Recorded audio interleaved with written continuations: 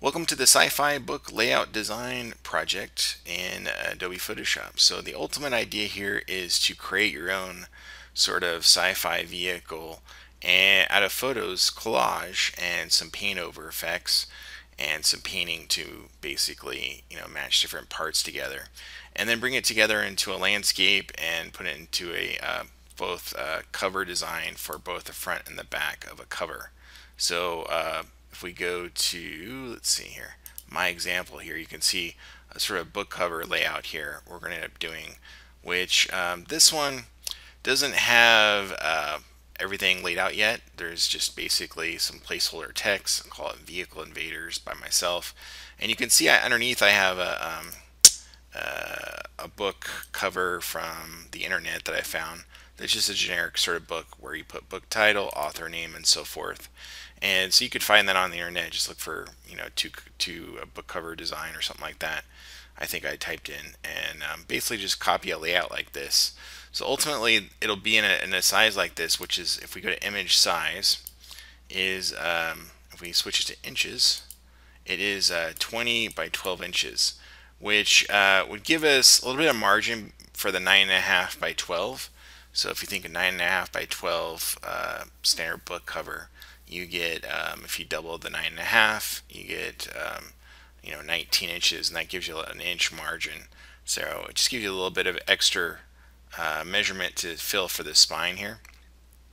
So these are the measurements I want you to use. I'll have this in the PDF for the slideshow, but 20 by 12 by 300 for resolution for the ultimate book cover. Now, so you're going to have to work with several different documents. You'll have a collage sort of element where you start to bring in all these different, vehicle parts, and I'll show you the originals that I have in here.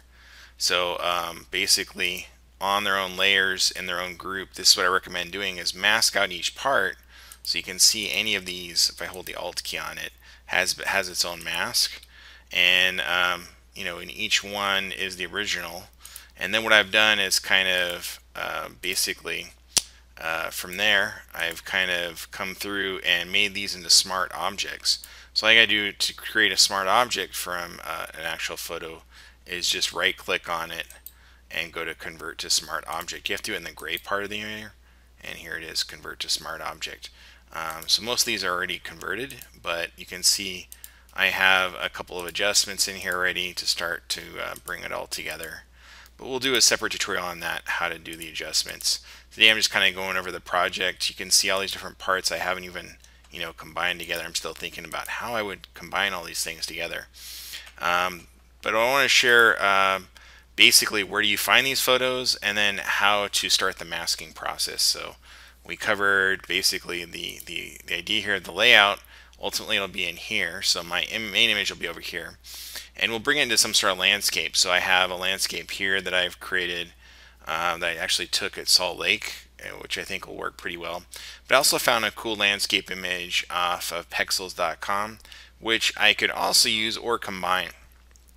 And so I'll show you some of those sites. So if you go to pexels.com, you can type in, for example, construction vehicles and find some construction vehicles.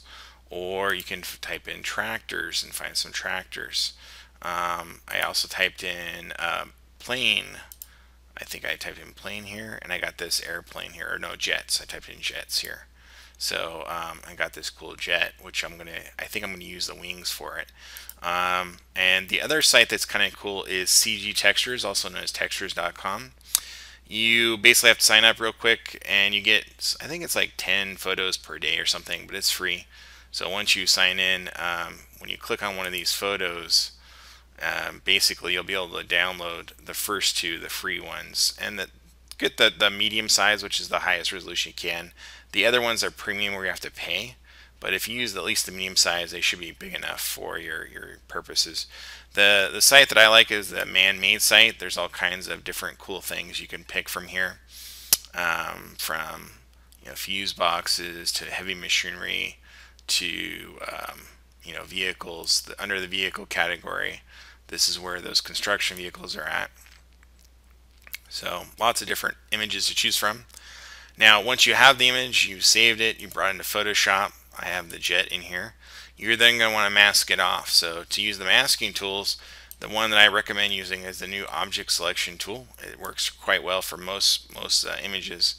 And all you got to do is you can draw over the actual object and see what that does just by key dragging over the entire thing. And sometimes that does a really good job. Hit the Q key. That actually did a really pretty good job except for these little areas here. But it didn't quite get the wing done. The other way you can do it is click on select subject at the top here. With this tool selected, the option will be available up here. And a lot of times that's the one I usually do as a go-to. It usually starts off as a better result and then I can work from there. So this is an easier fix to kind of fill in that area. I got to add the wing. To add the wing here, all I got to do is hold the shift key and drag across. Just make sure you cover the entirety of the wing, and then once you release, you'll see it's like a rubber band, just snaps to that area, kind of recognizes, hey, you want to add that to the selection. So I can hold the shift, drag across that area, add that selection. Looks like there's a little bit in between the wing here that I want to subtract. So I'm going to zoom in just to make it a little bit easier on myself to see, and switch to my selection tool again, hitting the W key. And I'm going to hold the Alt key this time instead of the Shift. So Alt will subtract from selection, Shift will add, and it's basically just by clicking this, or when I hold the Shift key, clicking on this guy here. But I'm going to hold the Alt key and drag across this a little bit. And once I release, it does a pretty good job. It looks like it didn't quite make it. So let's try and go across the wing part and just make sure that it is covered. That looks good there. And then I'll go across this wing part here. Let's see. Sometimes I have to zoom in just a little bit more. And let's try it one more time. Drag across there, and it doesn't look like it's going to quite get that area. So you might have to do some masking, hand masking.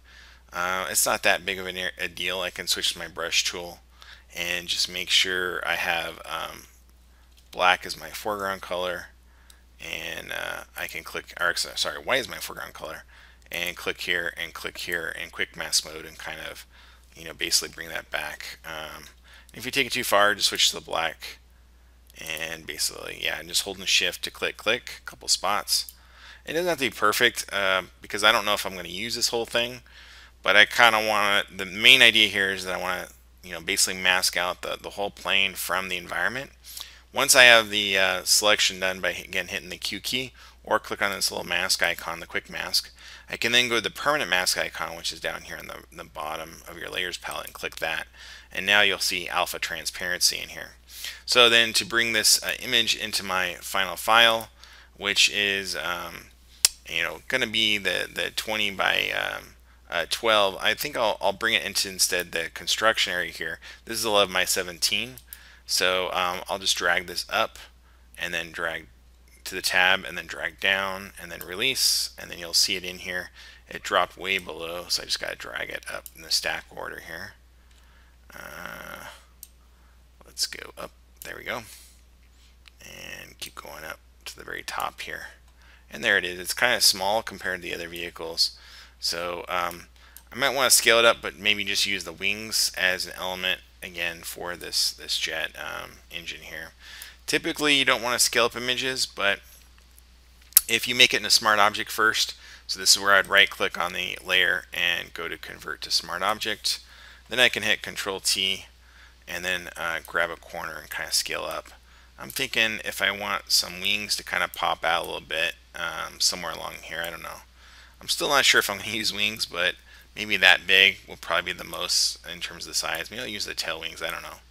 I'm still kind of thinking about my design here, but I'll turn off these two layers and all of these to reveal what I have so far that I know for sure. So this is kind of a starting point. I have essentially sort of this the ends of a tractor in the back, these little lifts kind of stacked, and then the full tractor here. But what I've done is I kind of removed the wheels. I'll hold the shift key on here so you can see it, and then I have the front end of another sort of tractor and a guy here that I got from the same image. So I just duplicated this image twice. If I show you the image, this image here, and remove the mask, this is what it looks like. So yeah, so we'll see how this comes together. And until next time, we'll continue and we'll start talking about more of the process, the techniques of adding these adjustment layers, and how to start bringing these together. But for now, start figuring out where your photos are. Go to pexels.com and cgtextures.com, or textures.com it's called, and look for construction kind of vehicles, airplane kind of vehicles, basically anything that kind of you can combine and make look kind of sci-fi. And eventually we'll bring it into this book design. So this is the first tutorial in the series. Hopefully you enjoyed it. Until next time, see you soon. Cheers.